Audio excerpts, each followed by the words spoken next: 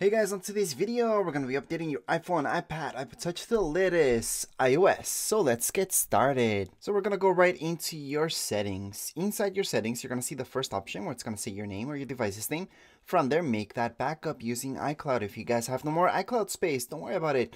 Just go right into your computer. So hook up your iPhone, iPad, iPod Touch to your computer and make a backup there. It's very important to make backups just in case something goes wrong. You can always go on and load everything back in. Does that mean for sure you need a backup? No, you can just go on and take a risk. So we're gonna scroll down, we're gonna go into general. Under general, we're gonna see the second option where it says software update. And right in here, we're gonna see the latest one. So it might take sometimes longer or shorter for others to load in. However, this update is almost a gig. It's just underneath a gig, but it's almost just there. And it is iOS 15.2.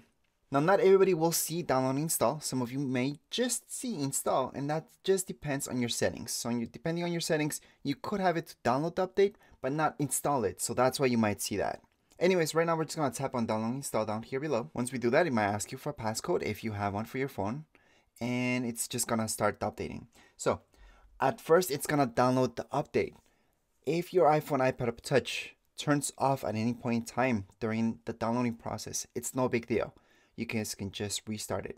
However, if it does turn off because you run out of battery in the middle of the installation process, then it is a big deal because you might have to restore your iPhone, iPad, or Touch, and that means you're wiping everything clean. And luckily, most of you will make that backup that I told you, and you're gonna get everything back. That's if it turns off for any reason.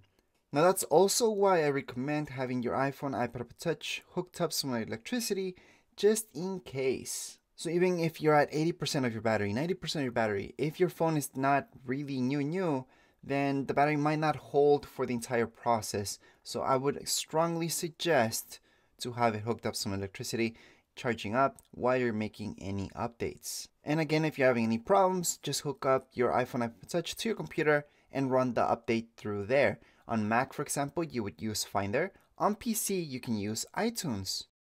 Once it has finally downloaded, we can just tap on install now.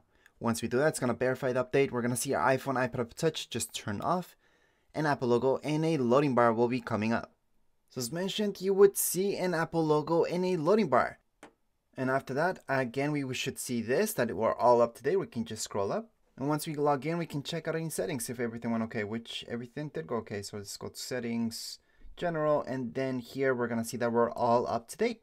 And that would be it for this video. If you guys have any questions, comments, you guys can write down here in comments area. Don't forget to subscribe and rate. Thank you.